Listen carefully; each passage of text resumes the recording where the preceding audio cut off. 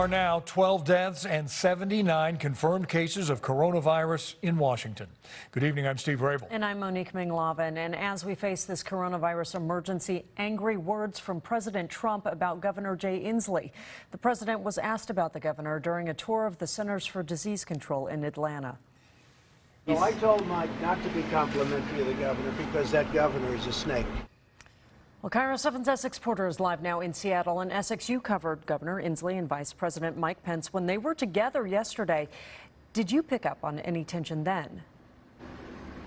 You know, yesterday it very much seemed like these were two leaders together, focused on the task at hand, helping Washington State deal with the coronavirus. They put aside any tension just to help Washington State. There was little hint of discord during yesterday's news conference featuring Vice President Pence and Governor Inslee at Camp Murray.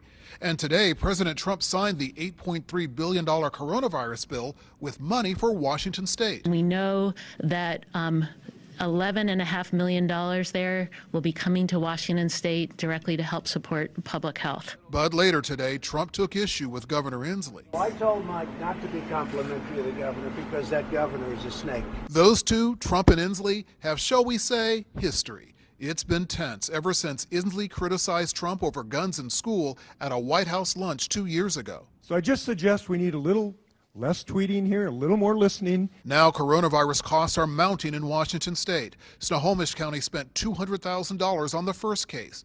King County is spending $100,000 a day. Washington State has spent $2.5 million so far. I do believe that we have a very clear understanding that we are the tip of the spear nationally on this.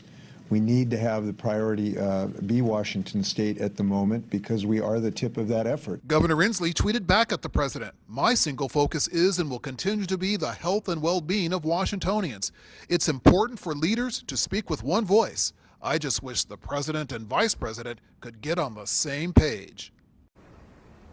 And we saw Governor Inslee here at the county's Chinook building in downtown Seattle earlier today. This is also the building where they are coordinating the countywide response to the coronavirus. We've also heard from Vice President Pence after the president's comments, and he says that, "I can assure you President Trump has no higher priority than the health and safety of the American people." We'll let you know if this dust-up delays any of the aid scheduled to come to Washington State. For now, reporting live in Seattle, Essex Porter, Cairo 7 News.